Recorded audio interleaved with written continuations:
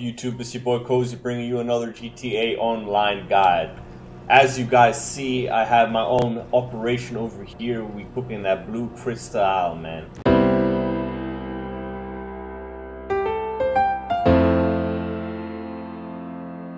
Ice cream, bring that ice, boy. Walking on that side, yeah, they can't tell me why. Call me Little Heisenberg. So I'm going to take you guys on a tour of this facility today. I'm going to show you guys how it works and how you can maximize your profits. As you see here, we have Jose doing his thing, man.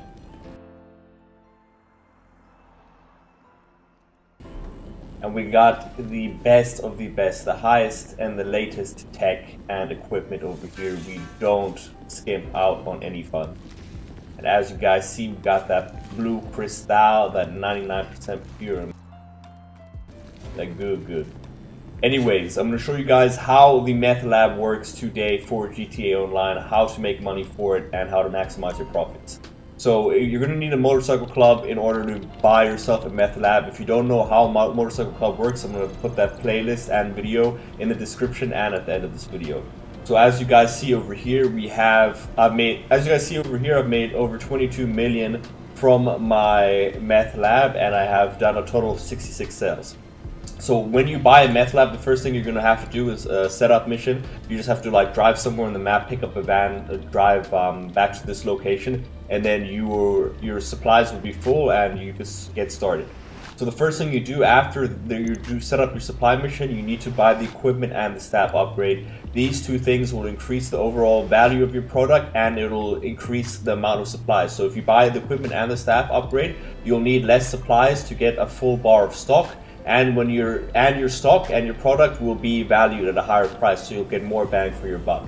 If you don't have these two upgrades, then when you resupply, steal the supplies. If you don't have the money to buy the equipment and the staff upgrade, always steal your supplies. Otherwise, if you buy supplies, then you're going to lose money.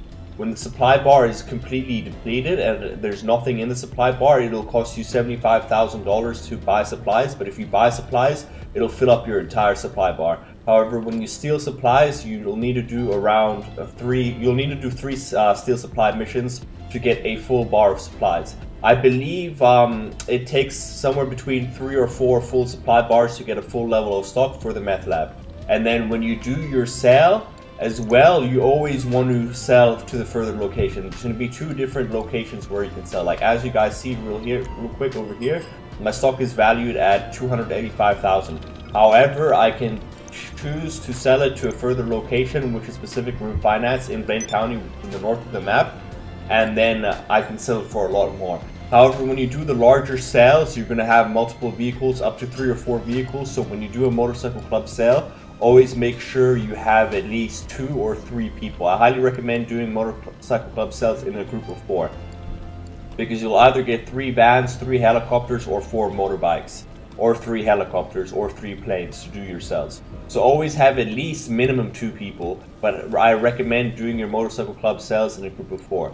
And then when the stock, I personally sell my businesses when the stock bar is fully full, because the people that are helping you do the sales when the stock level and your product bar is completely full get 10% of what you sell it for. So that's what I would recommend personally for all of you guys out there, because then the people who are helping you will get more profit as well. And that is pretty much it. That is a quick tutorial and quick guide on how the meth lab works. I also have other business guides, so if you guys are interested in those, I'm going to put the playlist, like I said, down in the description below. And I hope this helped you guys out. If it did, please hit that like and subscribe button, man. I appreciate it. Much love. I hope you guys enjoy your weekend. Peace.